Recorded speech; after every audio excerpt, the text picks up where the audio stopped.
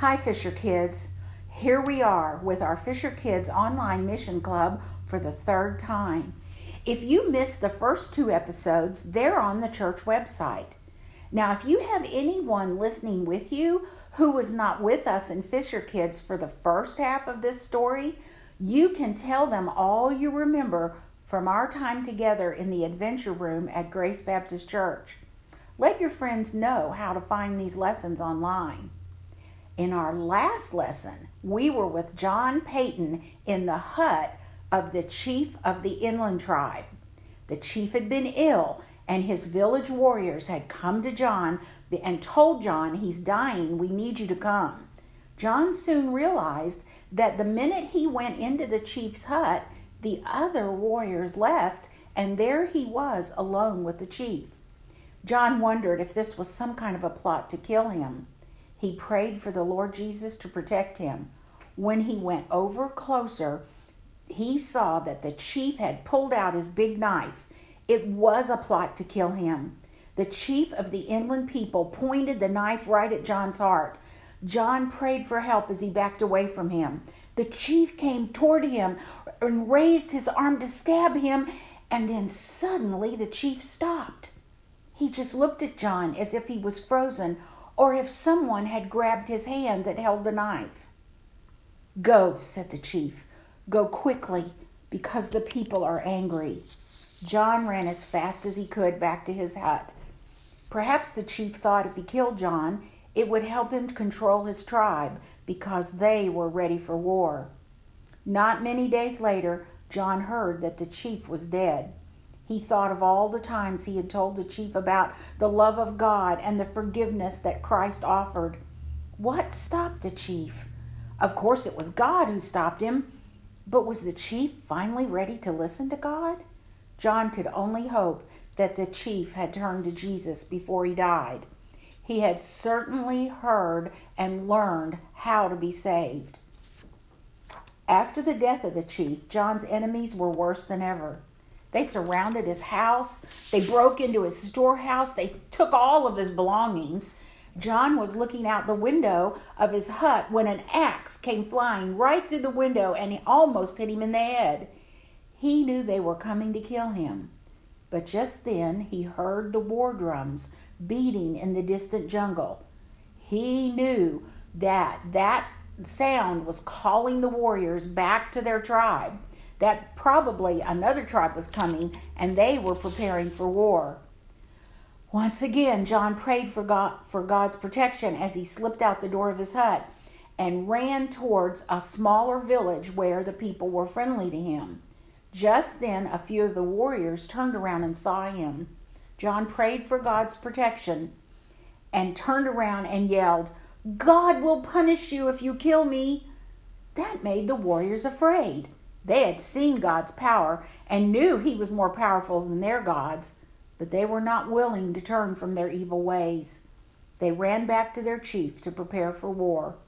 John went on to the village. Now, in this village, the chief of the village was a friendly chief named Noah. He was a Christian and had listened very carefully every time John had taught the Bible. Chief Noah had truly grown in his faith since he had become a Christian. All the people of the village were terrified. They could hear the war drums. They knew that they were greatly outnumbered. "We will all be killed and eaten by our enemies today." Many of the mothers screamed and grabbed their children and ran to try to hide in the bushes. Chief Noah was lame, so he wouldn't do very well running away from anything. But he was also very, very calm. He just took a canoe and turned it over and sat down on it. "Missy, friend," he said to John, "we must pray for our God. He is the one true God, and he is more powerful than any evil. If it is his will, he can help us. And if he does not, we will all die today." John got on his knees right beside the chief. He prayed for God to have mercy on them and to protect them from the angry warriors who were on their way to kill them.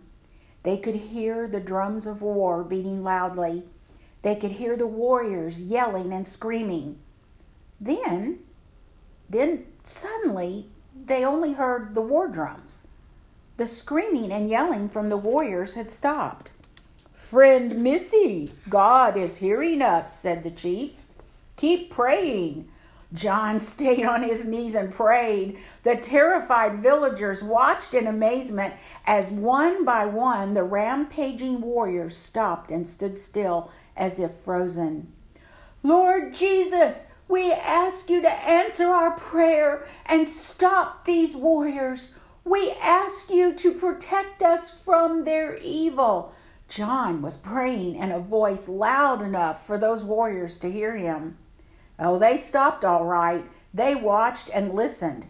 Then, as if moved by an unseen hand, they turned around and went back into the jungle where they had come from. "God has answered our prayers. He saved our lives. Let us praise him now," said the chief. The villager people, they all came together. The mamas and their children came out from where they'd been hiding in the bushes, and they began to sing praise songs. When John had taught them Bible lessons, he also taught them songs of praise. The sound of their voices grew louder and louder and finally drowned out the drums of war. What an amazing praise service the entire village had together. The villagers loved John and were so thankful he had come to them to teach them of God's love and the forgiveness of sin. Many of them were now true Christians, and they knew that if a war came and they were killed, they would go to heaven to live with Jesus forever. That helped them to be able to stay happy and peaceful during great times of stress. Finally, the day came when the chief felt that John should go away. "You have much more service to do for the Lord, Missy," said the chief. "The enemies will stir up war again because they have not yet turned from their evil ways. More war is coming, and you must go." The chief knew what he was talking about because the enemy warriors soon began to sneak around through the jungle, seeking ways to attack. Each day they came, the chief knew war was coming soon because that was their tactic. They would come in, they would watch, they would see where they might attack, and then they would slip back into the forest. They would come and they would watch. The chief knew this is all the signs of war. Then he called John and he said, "My son will take you to a place where you can stay safe until you can get away." John felt he should do what the chief had told him. He followed the chief's son deep into the jungle. The boy stopped in a place where the trees were so thick you could not hardly push your way through them.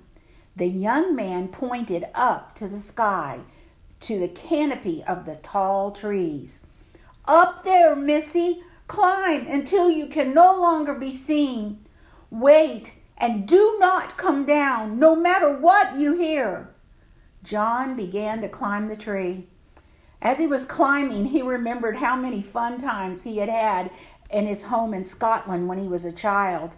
He and his brothers and sisters would play for hours and climb the trees near their home. Who would have ever thought that a skill he learned as a child would be used when he was grown and in the faraway islands of Vanuatu? But God knew.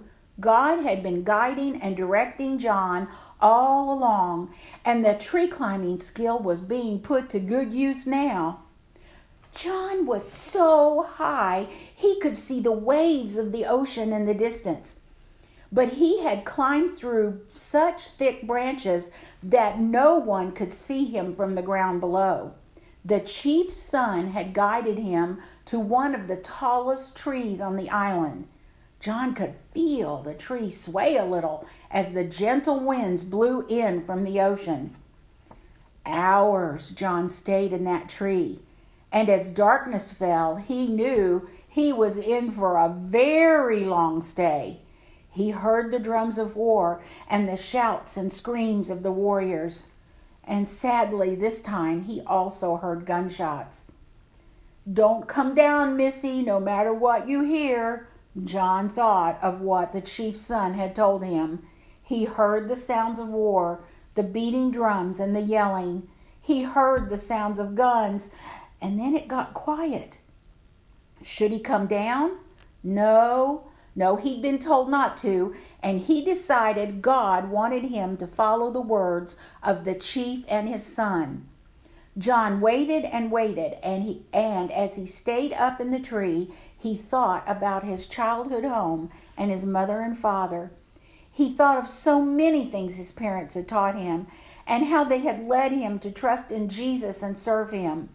He knew that even though he could not see anything but darkness and a little bit of moonlight in the distance shining on the ocean, he knew that God was watching over him. It reminded him of when he first left home and had to walk 40 miles to catch the train to go to school. He was reminded of how his father had walked with him for 6 miles before they parted ways. He thought of how much his father loved him. He thought of how he went on alone and he was in tears because he knew he needed to go in order to follow what the Lord was telling him to do, but he also hated leaving his father. After a while, he decided that he would climb up on a little hill to turn around and see if he could just see his father one more time. He thought he would see his father walking way down the trail and just see his father from the back. But when he climbed up on the hill, he saw that his father had climbed up on a wall and was stretching up high, shielding his eyes with his hands, straining to see if he could see John. Oh, how his earthly father loved him.